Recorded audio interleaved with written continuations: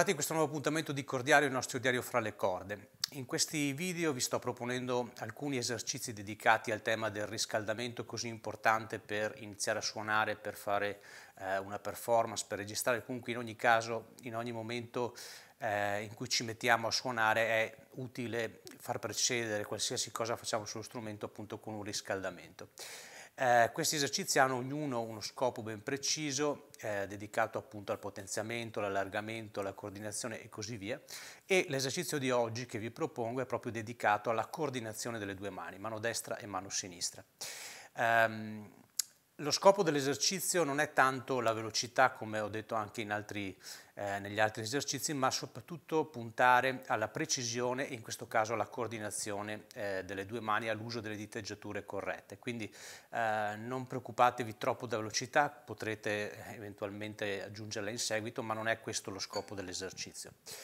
Per quel che riguarda la mano sinistra, l'esercizio è molto semplice, si basa su una scala di Sol maggiore che trovo qui a partire dal terzo tasto, quindi costruita su questo accordo di Sol maggiore, che è un Sol maggiore in forma di Mi sostanzialmente, cioè come un Mi maggiore trasportato avanti a cui ho aggiunto il barré, quindi una posizione abbastanza comune. E quindi la mano sinistra eseguirà la scala di Sol maggiore in questa posizione. La parte più complessa forse ce l'ha la mano destra, perché andremo ad alternare diversi schemi di diteggiature sulle corde e quindi dovremo stare molto attenti a coordinare queste diverse diteggiature. Nella prima, la seconda e la sesta corda utilizzeremo uno schema a due dita, per cui alterneremo pollice e indice sulle corde, mentre nelle corde centrali, quindi terza, quarta e quinta, alterneremo uno schema a tre dita, pollice, medio e indice. Per quel che riguarda quando faremo la scala dalle corde più alte alle corde più basse, questo schema nelle corde centrali varierà quando dalla parte bassa ritornerò poi verso la parte alta. Quindi abbiamo questi due schemi, diciamo, che si ibridano, uno schema a due dita pollice e indice e uno schema a tre dita pollice, medio e indice sulla stessa corda. Poi, una volta ritornati sulla prima corda, faremo una piccola aggiunta per proseguire in maniera cromatica l'esercizio. Vi faccio vedere lentamente, quindi con l'inquadratura delle mie mani, l'esercizio, quindi state bene attenti alle dita che uso della mano sinistra e soprattutto a quali dita della mano destra vado ad abbinare. Quindi vi eseguo questo esercizio di coordinazione lentamente in maniera da potervi mostrare esattamente le diteggiature da seguire.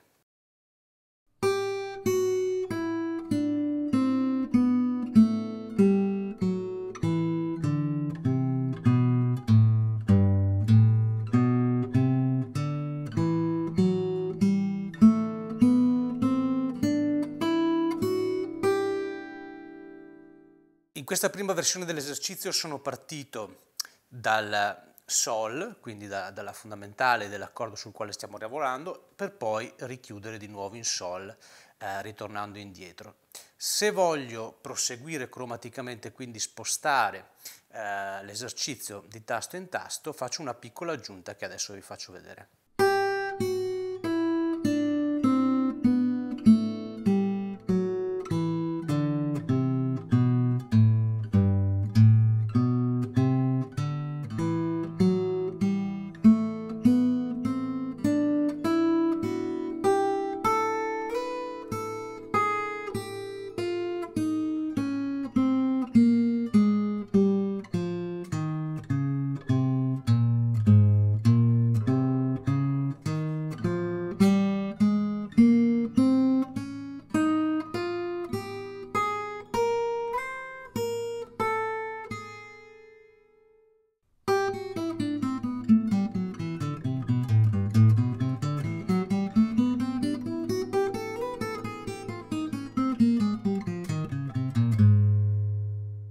Attenzione quindi in modo particolare alla parte finale che mi porta a spostare avanti l'esercizio cromaticamente. Vi rifaccio solamente la parte di chiusura della scala prima di attaccarmi all'inizio della scala un semitono più avanti.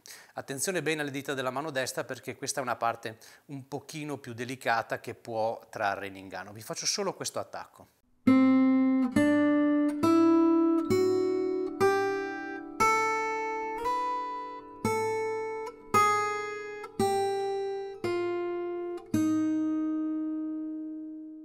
Bene, qui si chiude il video dedicato a questo esercizio di coordinazione mano destra, mano sinistra. Vi ricordo, come dicevo in apertura del video, di farlo molto lentamente, curate la precisione, curate le diteggiature giuste. Poi in un secondo momento, se volete, potete inserire il metronomo, che può essere un ottimo esercizio di studio anche per darvi degli obiettivi di BPM, per poter aumentare progressivamente la velocità. Però appunto cercate soprattutto principalmente di basarvi sulla precisione e sulla coordinazione delle due mani. Chiudo qui il video, ci vediamo il prossimo mese in un prossimo appuntamento dove vi mostrerò un nuovo esercizio per il vostro riscaldamento. Intanto buona musica e buon fingerstyle.